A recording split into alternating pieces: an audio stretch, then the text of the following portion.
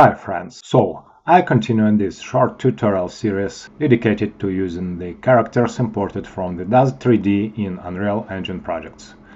In the previous lesson we have imported a Genesis 9 figure into a third-person game. Today we will apply a Metahuman Hair to it.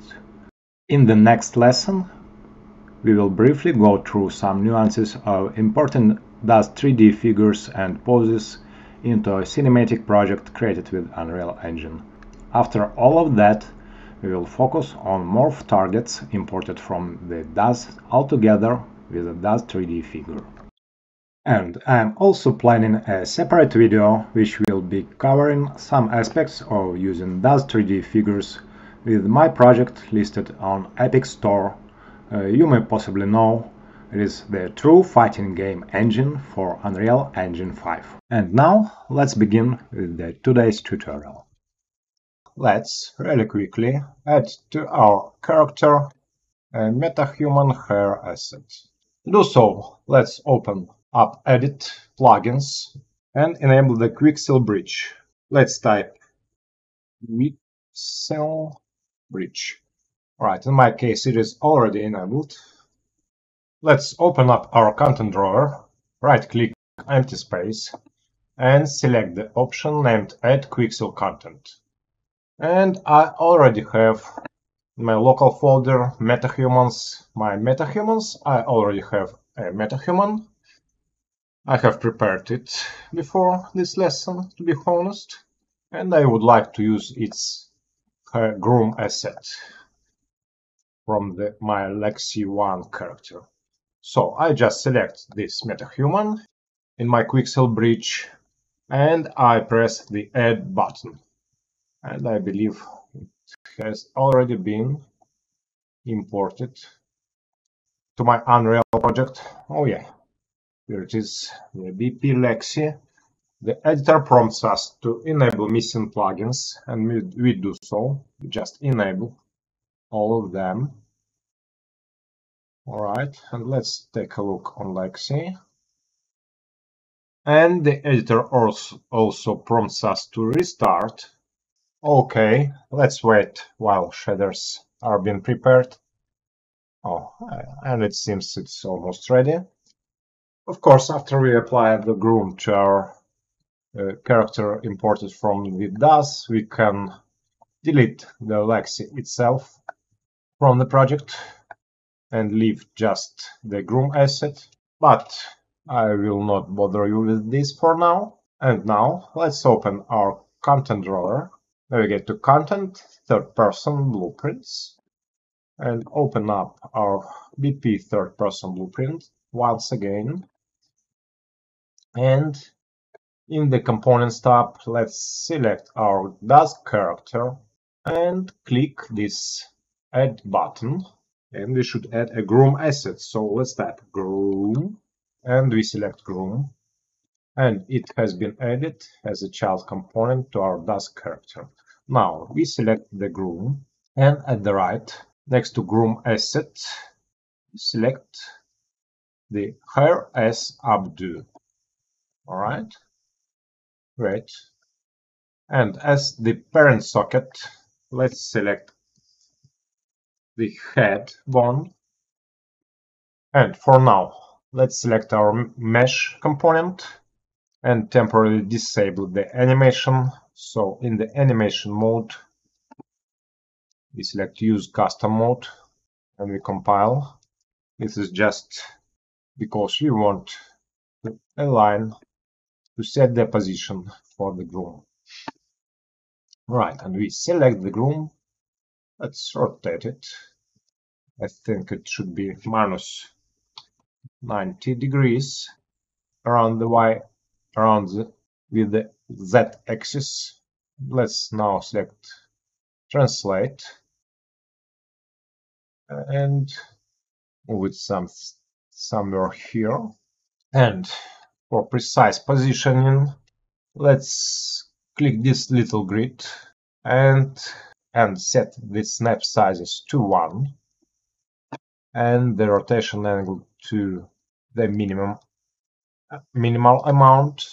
All right, let's try Move it here. Alright, let's lock the scale to scale it proportionally. Let's scale it up a little. And you see this strange Banks behavior. This is because of the physics asset of the Daz character that we have imported. So let's go to the Daz2 Unreal Victoria 9 and open up the Victoria 9 physics asset. And you see what's up with her hair physics asset capsule. Let's adjust it a little bit so it doesn't collide with our hair asset.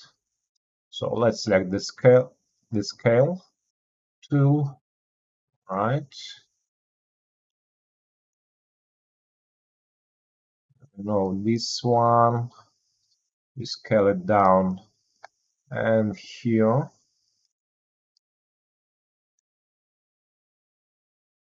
and we scale it all the way down.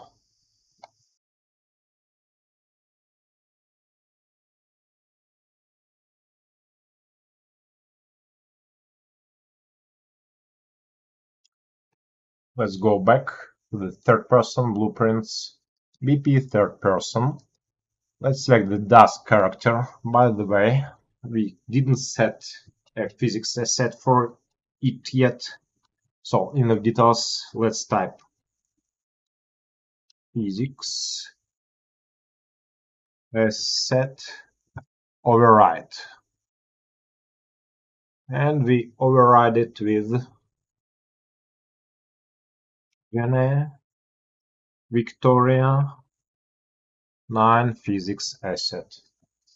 Because I believe by default it of course is using the Quinn physics asset was using. Alright, and you see it now looks much better. Let's select the groom once again. Right, and let's compile. And it still has troubles with the head. You see? Let's edit the physics asset one more time. Victoria 9 physics asset. You see this. Let's make it much smaller because it interacts with our hair. Let's check it out now.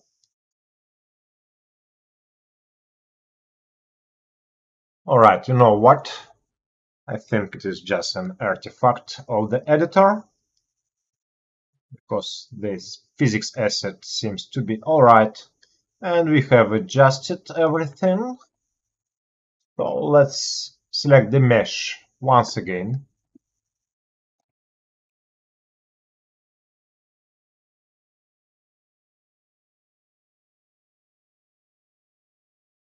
By the way, let's clear up the physics asset for the mesh as well.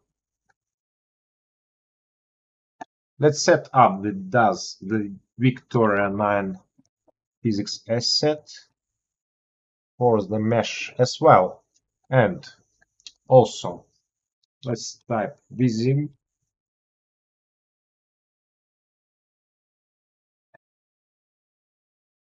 You see, our parent mesh is much larger than the Victoria 9. So let's disable collisions for the Queen. Disable this, and we disable this and this. Alright, and let's make it invisible again.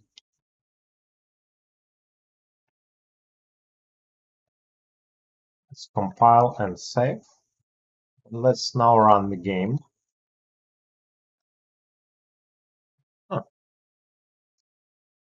Right. Alright, and now let's select the mesh and enable the animation back. So animation mode, use animation blueprint, and as the anim class ABP Quinn. Alright. Alright, and now, and also, you know what? Let's select the groom, and in the details start typing cards. And we select the use card option, compile, and we save. Alright, and it looks not bad.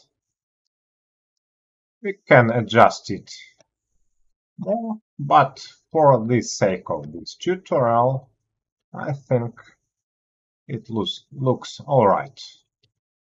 So, that's it for today. In the next video, we are going to import the same Daz character to a cinematic scene and render a cinematic footage. But please do not relax. It has a very important nuance when you import a character from Daz for cinematic. We are going to import a pose from the Daz3d as well for this Victorian Man character, and this will require a slightly different approach with importing our character. And that's it for today. Thanks for watching. Goodbye.